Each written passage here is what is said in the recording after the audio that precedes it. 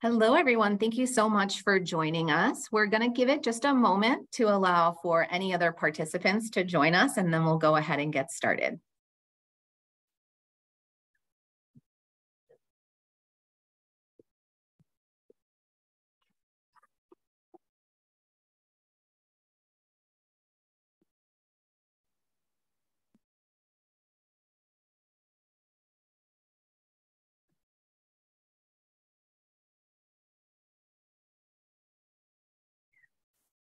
All right.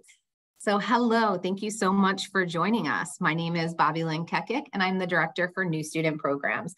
I have the wonderful pleasure of hosting our Falcon Live chat today, along with 3 of our campus experts who you'll be hearing from in just a little bit. Our Falcon Live chat today is entitled Living on Campus and Community Wellbeing and Safety. Regardless of whether your student is living on campus, we want to make sure that this is a chance for you to learn a little bit about the resources, our community, how they can really leverage and engage in this opportunity and make the most of the time that they have while they're joining our campus community. A few housekeeping tips. Our Falcon Live chat series is really an opportunity for us to bring a little bit of our resources and our campus to you, regardless of where you are across the world.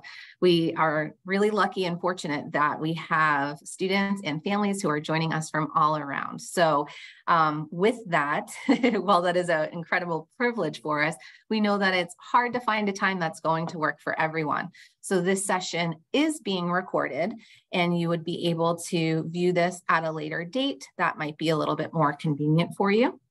We will post this on our Bentley Orientation YouTube site, and you are able to find that by searching Bentley Orientation YouTube or going to our website, which is bentley.edu/orientation, and we have a direct link there, along with a variety of other resources.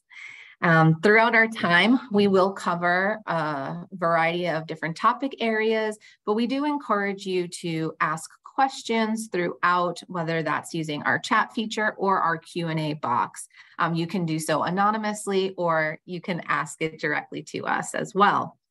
If there is something that we're unable to get to during our time today, please feel free to reach out to us via email. At the end of our slide deck, we will have a contact slide, so you'll be able to take a look there. But when in doubt, if you have a question, you can always reach out to our orientation team, which is the team that I oversee at orientation@bentley.edu. And we can connect you with any of the offices that you might have questions for.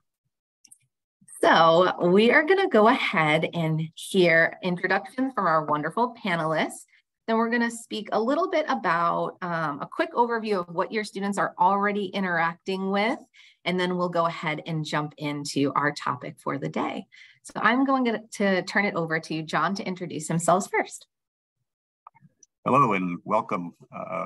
My name is John Piga. I'm the Associate Dean for Student Affairs here at Bentley, and I manage the Housing, Residence Life, Conduct, and Care teams, and I'll be telling you more about that as my slides come up.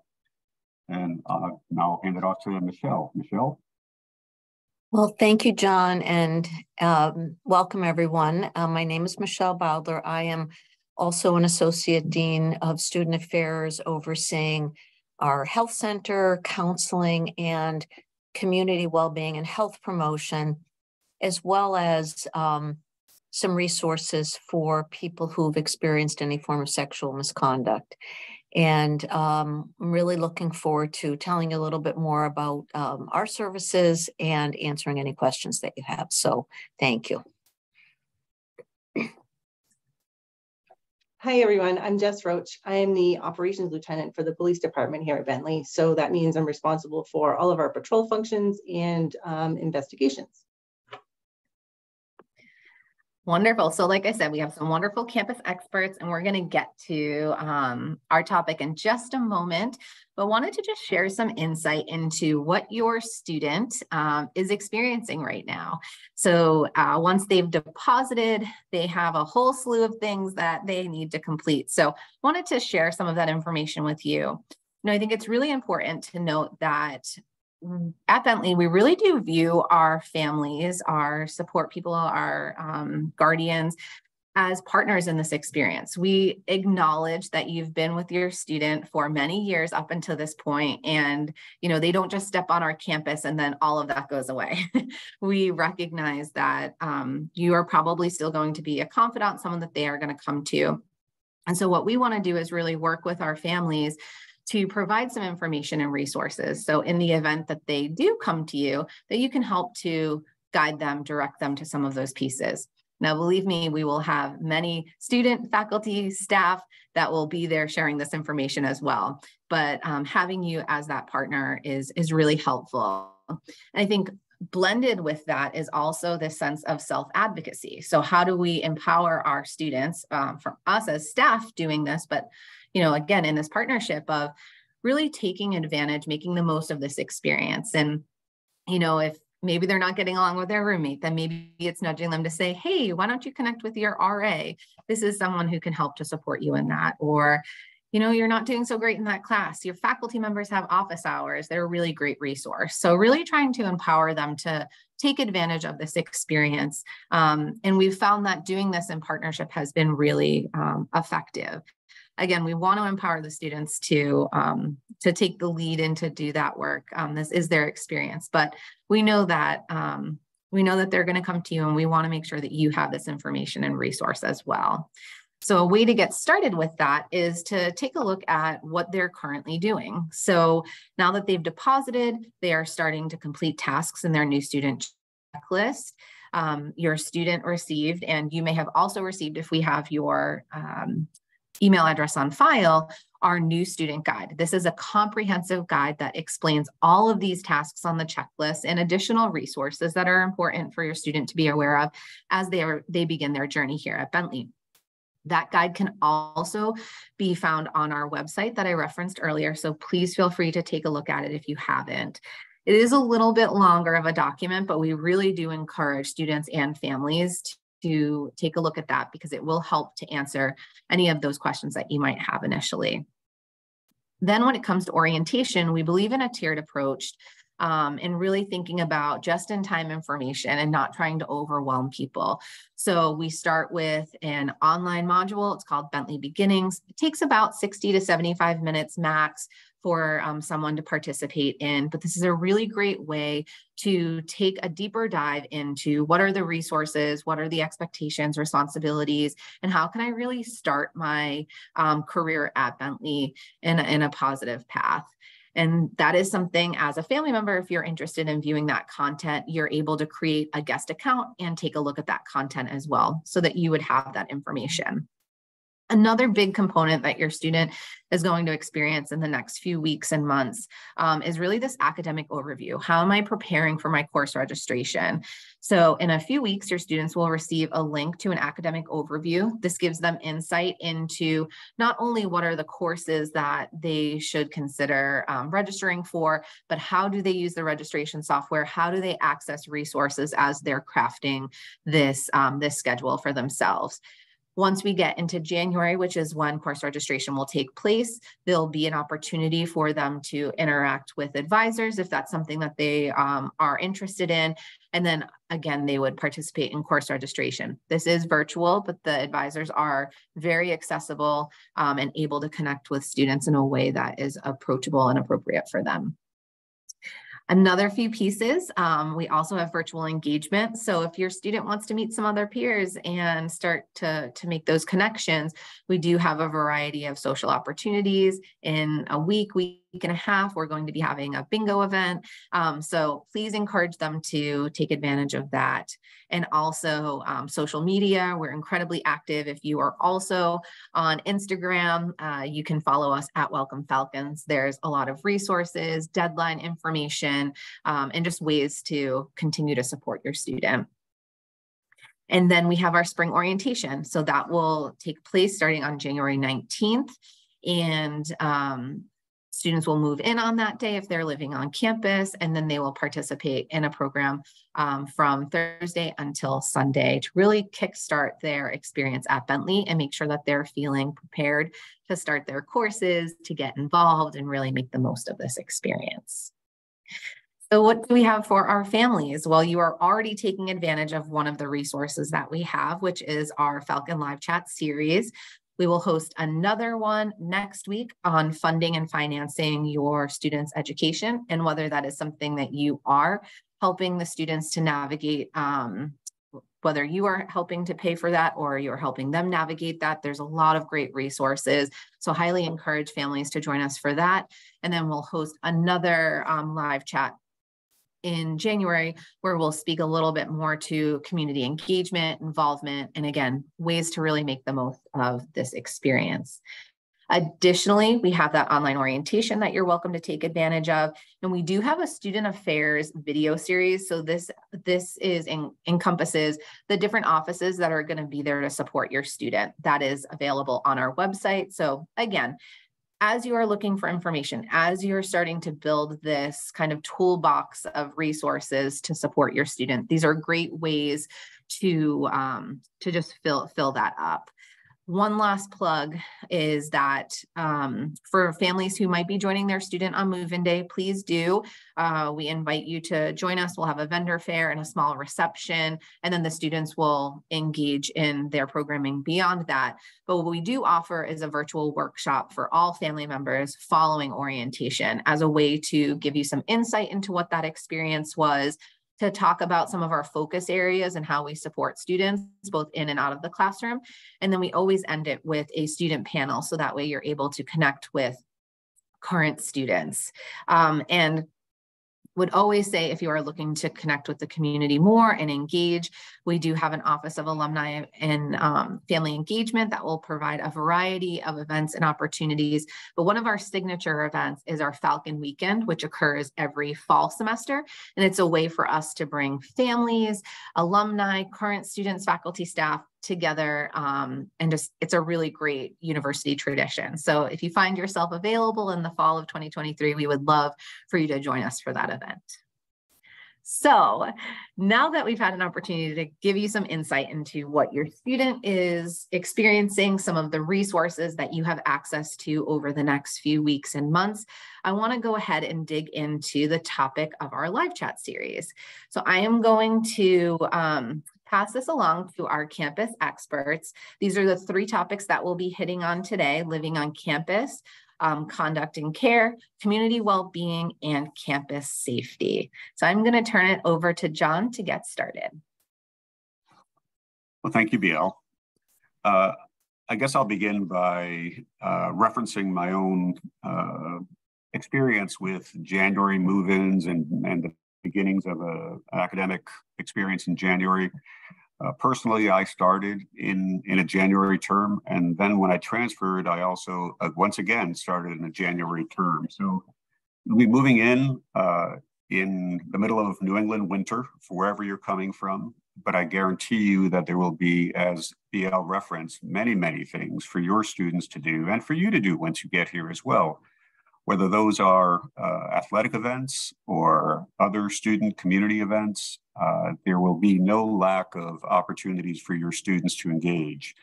And I sit here telling you that I'm living proof that it can be successful and it can be wonderful. And I am confident that for your student, the experience will be great as well.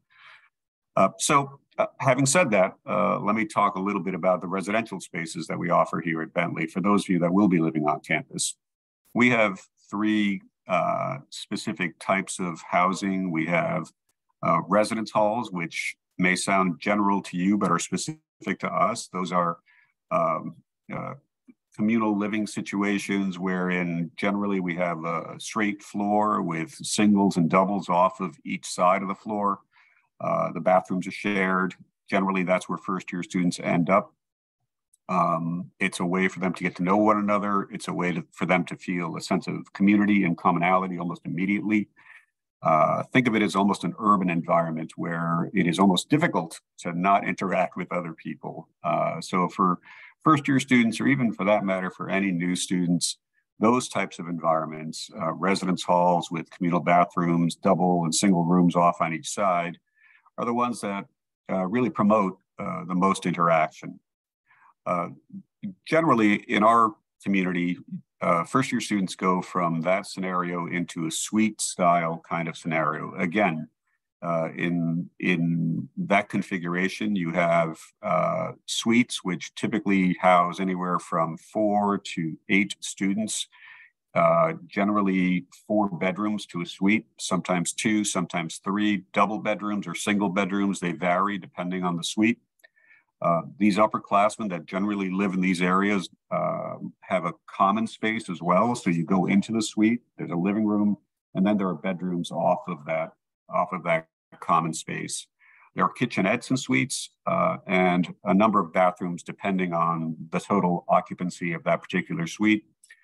These suite-style buildings are spread throughout campus.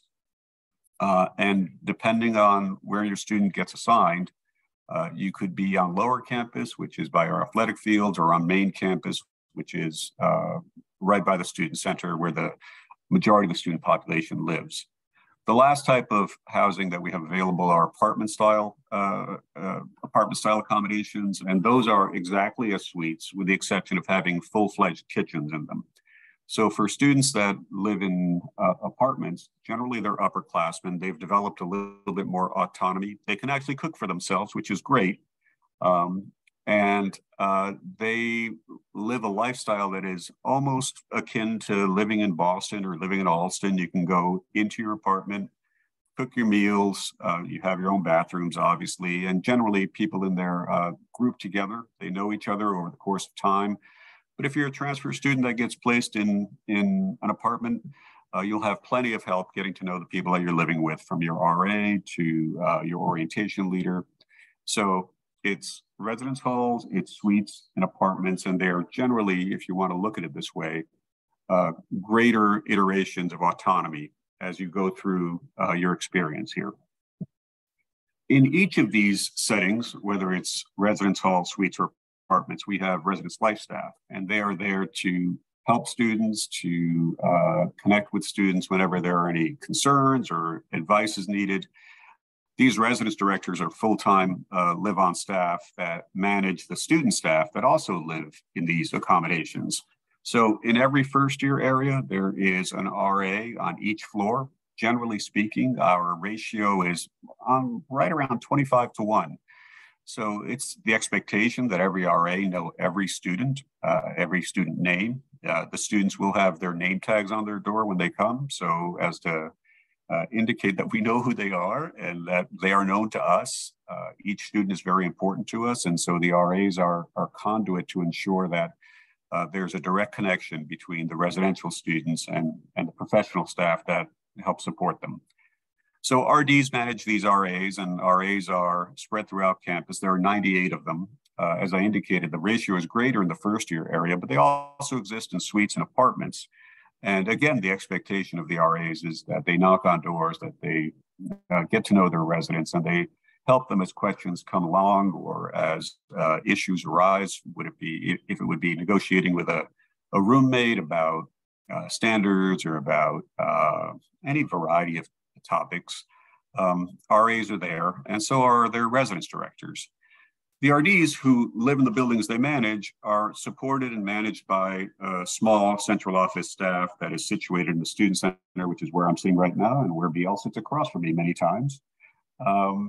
And we work 9 to 5 or 8:30 to 4:30, and we have meetings with students, we have meetings with residence directors, we have meetings with assistant directors too, who are part of the central office staff. We're also a resource for you, we're a resource for students, and together, the entire network of staff, RAs, residence directors, central office staff, are here to really support and encourage our students to their own successful ends. Sharing our office space with the central office staff is a conduct staff as well. And as you can imagine, in any community space, there are some rules and regulations. Some of them are pretty commonsensical, frankly. You know, you shouldn't be so loud as to bother people next to you. You should be attentive to other people's belongings. And every once in a while, when these expectations are nudged or perhaps actually just violated, we do have a hearing system, a conduct system. those hearings are generally managed through the residence life staff for the more minor violations or alleged violations. As the allegations become more serious, with which we have very few, central office staff takes a role. At the upper end of the conduct process is a process that involves faculty and students and gives students the opportunity to speak to their own experiences and put forth their own perspective on what took place. These conduct boards are infrequent, but if you wanted to as a parent, and if a student were involved in that, you could also be present for that as well. So the whole thing is intended to be an educational experience. It's not punitive, it's a conversation, it's hopefully a pathway to a greater understanding of what the expectations are either at the university or within a residence hall. And this entire premise of teaching students applies to CARE, which is the CARE team that is next on my slide. The CARE network exists to receive reports or referrals for students who might be struggling in some way. And conduct itself is actually CARE infused. We are attentive to the idea that students are obviously their education matters a great deal to them. So anytime that there's something that they're struggling with, we reach out either to the student, well, actually both to the student and to the reporting party. You can submit a CARE report if you wanted to, if you were concerned that your student was somehow or other not thriving. The CARE report is a public forum, so feel free to drop us a line if you would like, or call us directly. The CARE team meets every week and discusses students who have come up either through the reporting system or through Residence Life or through Health and Wellness or through Michelle's staff or sometimes through Jessica's staff. And again, our goal with CARE and with conduct and with Residence Life and all the RAs and all the RDs and central office staff that we have in place is to help students navigate what can at times be a complex and confusing new system. And we're here to help. We hope to see you in January, and we're looking forward to meeting your students. We're very excited about their arrival. And with that, I will turn it over to Michelle. Okay, well, thank you, John. And I'm going to talk a little bit about what we mean when we say well-being. And I want to invite any of you who are listening in, if you want to put into the chat your own, when you think about well-being and when you think about your wishes for your student, please feel free to put something in there and we can always talk about it after. Also, if you have a question and you feel shy asking it after, you can put that in the chat as well. So I want to tell you just a little bit, some nuggets about our services that will matter for you, and then be available for any specific questions. I wanted to start by saying that so there we are. We're going to talk about this in a minute, but we'll have this up. It's okay. You can look at it while we're talking about our services. I wanted to mention that while our health and counseling centers are open from 8:30 to 4:30, there is after hours lines for both services, so that if a student at 8 o'clock at night felt a little worse than they felt when they came in to see the health service and they're wondering, can I take Tylenol and then 3 hours later take Advil? They can call and get a little bit of advice on something that they don't think can wait till the morning. I'll let Jessica talk a little bit about more of emergent issues and the university police's role in that. But we do have after hours care. We also have a pharmacy that delivers directly to people's dorm rooms if they want, residence halls, I think that's the right term now. And that's something that the health service can walk anybody through. The one thing I will recommend is that your student come with their insurance card, back and front. It could be a paper copy. It could be it could be on their phone, but while our services at health and counseling are free of charge, it's important that they have their insurance card if they need it for medication or a copay for a specialty visit off campus. And we have people here who, if they have a question about, I don't know if something's in network, I'm supposed to go in network, how do I figure that out? We have people here who can help them with that. So they don't have to have everything all figured out. If they call you, great, but I just want you to know that they're not completely left to their own when they arrive. There's so many people, as BL was saying, who want to be helpful. If anybody has questions about immunizations requirements or about COVID, I confirmed with the health center director yesterday that what's required for COVID is the first series of vaccine and then one booster. And I know many of us have had several boosters since then, and that is also something that many people are taking advantage of. But for the requirement for coming on campus, it's at least one booster. If you've had trouble getting any immunizations because they don't offer certain ones that are required where you reside, we can help with that. It's not going to keep somebody from coming on campus, but they will probably get a call from the health center or John's office to just help make sure that's coordinated. The services that we offer are not only free of charge, they are confidential. And I'm always happy to talk to parents about that. I think when you hear that, it can feel like what we're saying is that we won't talk to you. And I think what's important to differentiate is that students will often say in the middle of a visit, because they're feeling overwhelmed, they just found out they had a concussion, and they're not even necessarily retaining all of what's being said to them. And they might say, can you call my parent? Can they listen in on some of this advice? Can I ask you to email them? And we absolutely will. And we just say it's confidential so that students know that that they can come in and decide at the time if they feel like they need some additional support from their parents or guardians. So I just wanted to say that. We have a robust health and well-being program group who, this is finals time coming up, and I just found out that they're putting up a big unput together Lego set in the library, because sometimes when you're trying to, I know, isn't that great, BL? Sometimes you're trying to de-stress and you just need to get your head out of your studies. And even while you're in a study group, take 10 minutes and do something that's tactile, or do some art, or do a 2-minute meditation. And there's all kinds of those activities happening in the next couple of weeks. But there's a lot of work that's done to welcome students, explain services, talk about things like the importance of sleep, and to offer services for people who have questions about alcohol use. If they've had, as John was talking about, that conduct is really there to support people, not to punish them.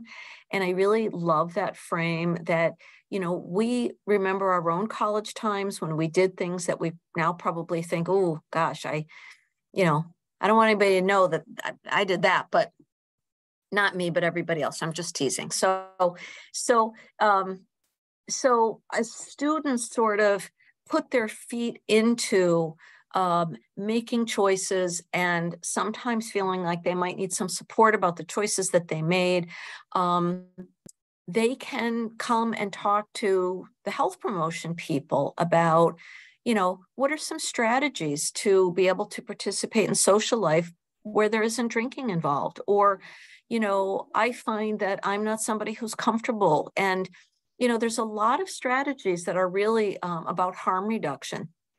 You walk around with a cup at a party, nobody knows what's in it, and it doesn't mean that you can't go because you don't choose to drink. And so we really talk to people both about what they imagine is true about college life and what really is true.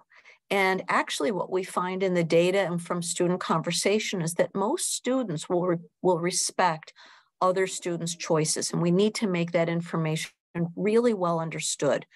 And there are times when students have told friends that they're in recovery, and they report back that students will say, well, I'm really glad you told me. What do you need to feel comfortable in this living environment? How can we support you? And it's really a very caring community in that way. So I just wanted to emphasize that.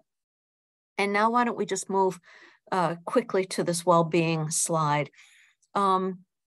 So as you'll notice in some of my comments, these are things that our group, and I think many of my colleagues here, think of when we think of community well-being, particularly for students starting in January. They may be anxious that everybody else has had, but there's 90 of them who have not come in yet. Everybody else has made friends. Everybody else has found their niche. And in fact, that's not true. There are people who will tell you at orientation that sometimes it took second semester, first year, or even sophomore year when they started taking classes that were more in their major, where they made a contact over a particular club, where they really felt like their good friends came to be. And so I just want to remind everybody to be patient with that and know that they're not alone, and that we try to do activities that foster connection. I'm going to let Jessica talk a little bit more about how hard we work to make sure that people feel safe in their environment and offer ways to help them when they don't. It's really important that they know how and where to access support, and that access and that support is not just in one place. So that if somebody is feeling lonely, it doesn't mean they have to decide to go to the counseling center. They may have a mentor, they may have a faculty member, they might have somebody they've connected in some of the groups that they're part of, who they just want someone to listen and have them, or an RA, and to say, oh, gosh, I feel just less alone telling you and having you tell me how normative that is. And so, you know, it's important today that we really let you know that our resources are vast. That we are working with students on accessible ways to de-stress, that those activities don't always cost money or involve joining a group that you don't want to join, but really that our programming is really creative and interesting, and there are many, many things that people can choose from. And green spaces here are beautiful, and it's really easy to get a workout just from going up those stairs that are really tough at my age, but I do love it, and I try to do it at least every day. And so that's about, and then these other things I've already talked about. So I welcome you. I wish you the best. And you know, while we're excited, if you're feeling a little nervous or anything that's happening, that's normal. And just be kind to yourself in the next few days, and we'll see you soon. And with that, I'm going to turn it over to Jess Roach. Thanks, Michelle. I'll try to tell you all about the police department as quickly as I can, because I want to make sure you have time for questions at the end. So we are a full-time police department, much like the one in your city or town. We are also an accredited department, which means that there's standards set by the Commonwealth for best practices in policing. And so we meet those standards, and then they come and check and make sure we've met them at least every 3 years. We have 25 sworn officers in the department. And sworn in this case means that they are fully academy trained, certified by Massachusetts as police officers. So Chief Bourgeois is the chief of the department. It runs the whole department. And then we have 2 lieutenants, myself and an administrative lieutenant, 8 sergeants, 6 of whom are patrol sergeants. So they're out on the street in the cruiser, making sure everyone else is doing what they're supposed to be doing. 1 detective sergeant who's responsible for all of our investigations, and then 1 training and emergency preparedness sergeant. He's got a really long title. I think that's it. And then 14 police officers, most assigned to patrol, but 1 is in the detective's office doing investigations with the detective sergeant, and one is responsible for our accreditation. In addition to regular training that everyone gets, there's also many specialized training areas for our officers, things like crisis intervention, so how to talk to people who are in crisis, other things like sexual assault investigations. We have people specifically trained for things like that. Different patrol functions like patrolling on a bicycle or on a motorcycle, they have specialized training for those things. And then we have a lot of instructors in different disciplines. So some of those that would apply to your students would be the RAD program, which is a women's self-defense class, or teaching CPR and first aid to students on campus. And then for our non-sworn people, we have 6 dispatchers who sit and answer the phones and tell everyone else where to go. 5 security officers, some part-time, some full-time, but their responsibilities are things like unlocking doors for people who are locked out, or transporting students who are on crutches because they were injured somehow. So transporting them from their dorm to the classroom buildings and then back to their dorm at the end of their day. So we let our security officers do things like that. 3 administrators, and then everyone's favorite police employee is our comfort dog, Blue. Yeah, he's got his own slide. There he is. Blue is a black lab. He is a trained comfort dog. He's about 3 years old now. He lives with one of our sergeants, so commutes into work every day with him. He works at least 40 hours a week, and his job is to make people feel better. It's amazing how him entering a room changes the atmosphere in that space. So he helps us with community engagement functions, and helps out with on calls. Like he goes to just regular, whatever Sergeant Barkus is going to for calls, Blue goes with him. And then, so because of that community engagement function, it's one of our, I want to say it's our priority. It's after safety, engagement comes next. We want to be a part of the community. We do a whole lot of different functions, but everything from this last year, we've done a kickball game with one of our student groups. We won. We've served breakfast by moonlight. So it's an event that happens during finals every year. Students will study all day and then come get breakfast at like 9 o'clock at night, 10 o'clock at night, to creating programs about, for students about avoiding scams, things like that. These pictures are Chief Bourgeois putting up the Pride flag for Pride Month. Lieutenant Wade driving around Bentley's mascot Flex in our UTV. Chief and one of our brand new officers, that was the day that Officer Ramos graduated from the academy, and his award for the highest academic achievement in that class. And then the last one is Detective Camacho and Sergeant Michaud, who saved a turkey the week before Thanksgiving. The poor turkey flew into a building, got trapped inside, and so they had to go rescue him and save him from the building. No injuries. The turkey and the people are all fine. To answer a couple of your questions before you have the opportunity to ask them, we do have over 400 phones on campus, emergency phones. Some of those are the blue lights that you've seen here and at other places. And then some of them are little boxes on a wall that you push in our residential halls, that you push one button and it connects you automatically to our dispatcher. We also have the Rave Guardian app, which is a app that you download onto your phone, and it allows you to have direct access, or a phone and text access to our dispatcher.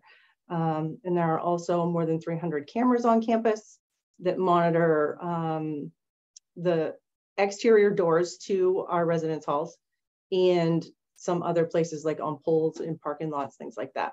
Those are monitored in our dispatch center. They are live on the screens in there, and they are recorded so that we could go back if if there wasn't someone watching at that particular time and we needed to see something. I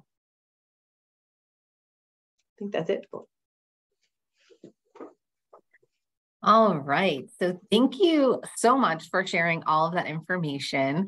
I want to make sure that, while this was very comprehensive, that we're able to get to any questions that our family members may have. So I'm going to stop sharing my screen for a moment so that you're able to see all of us in the panelists, and we'll go ahead and get to any of those questions that you may have. And then prior to wrapping up, I will share one more screen with our contact information for our offices and our functional areas. So if there are some additional questions that you think of, whether you're watching this as a recording or once you leave this live session, please feel free to reach out to us. And as I mentioned, when in doubt, if you're not sure which office to reach out to, you can always connect with my team at orientation@bentley.edu. I'm going to stop sharing my screen for a moment. If you do have any questions, the chat is available and open now. You can either post it in the chat or message one of us directly. The other option is there's a Q&A button at the bottom of your screen, and you can go ahead and click that button and type it in anonymously, and we'd be happy to answer it.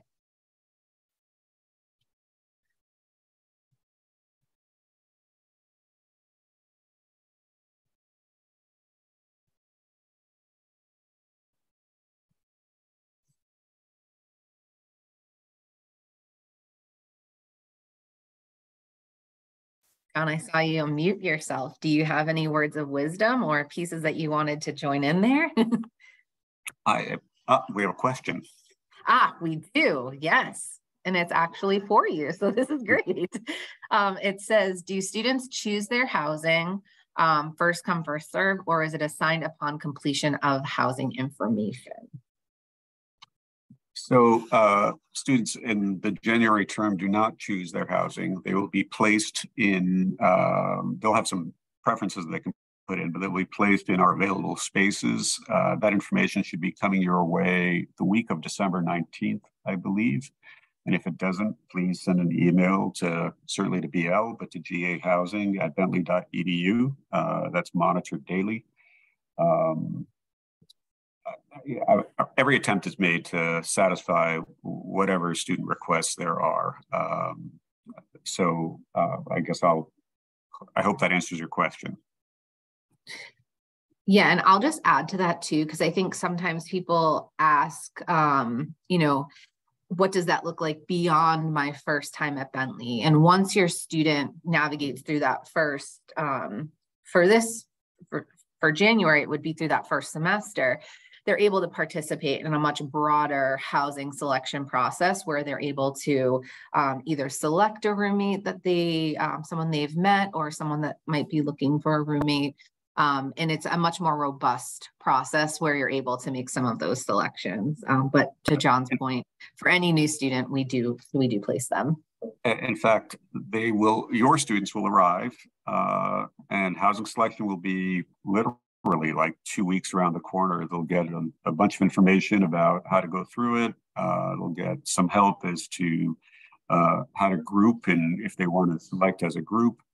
And at that point, SBL indicated, the entire inventory will be available based on class standing generally. And so seniors get to select first, then juniors, then sophomores. And then we place the freshman class as they arrive in May and June and July.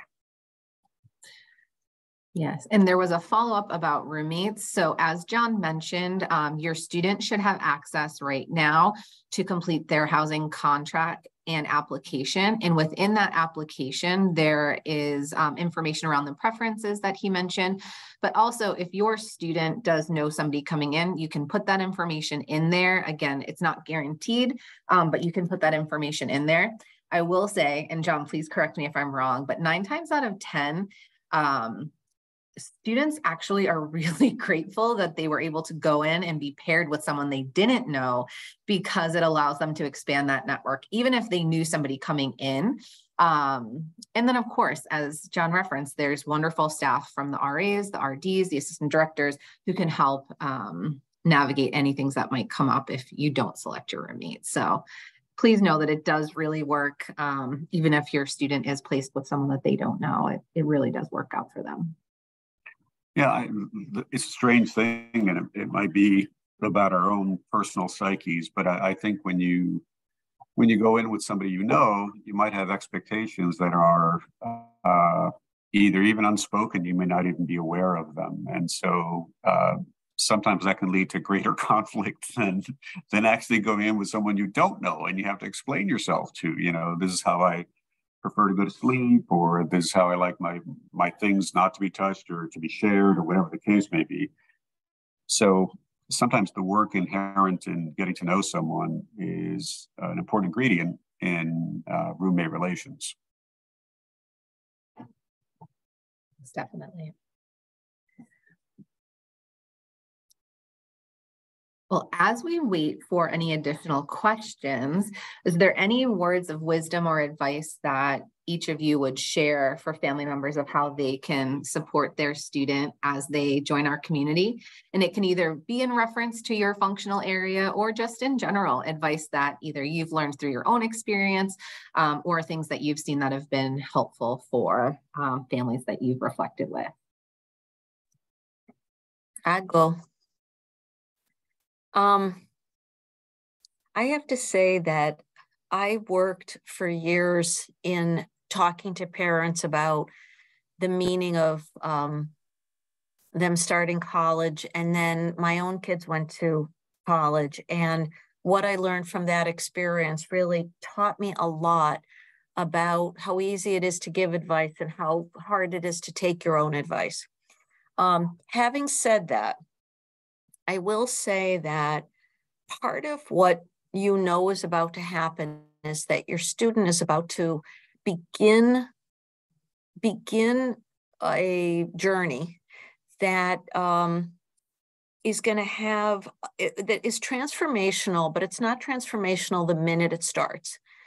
And they will be trying to figure out how to be in this new relationship with themselves, as much as you're also going to be having to figure out what it's like to sort of support them in their new endeavor, but also make sure you're asking the questions that you're still interested in finding out. And I would just say to be patient with yourself, to be patient with the process, and to know that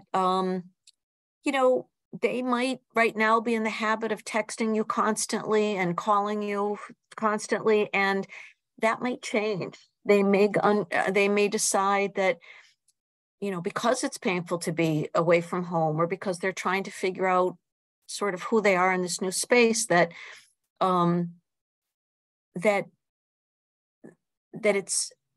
things might be different. And I'm going to mess up this Winnie the Pooh quote, but there's some quote that I love where he says, how wonderful it is to have somebody that makes saying goodbye so difficult. And we're not really saying goodbye, but we are saying goodbye to a certain phase in our lives, and we're entering a new one. And so I hope that you can enjoy all the love and challenges you've had up to this point, and just eventually be able to look forward to what this new era will bring. And I really do wish you all the best of luck. And we're here to support them and to support you as well if you have any questions.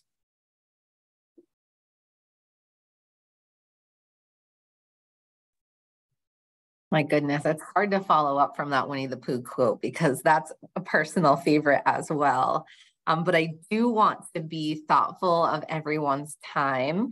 I want to extend extreme gratitude again to our 3 panelists, our campus experts. They will be interacting with your students. Their teams will be interacting with your students. But please know, as we mentioned in advance or previously, that if you have questions, reach out to us. We're happy to continue the conversation and ensure that you have information and resources to support your student as well. If you have questions, I did want to go ahead and share my screen one more time, just so that way You have that, our quick contact information. So please feel free to take a picture of that, so that way you can reach out to us as needed. And again, when in doubt, you're welcome to reach out to orientation@bentley.edu. So thank you so much for joining us. Hopefully we'll see you at some future events, and thank you again. Take care. Safe travel. See you soon.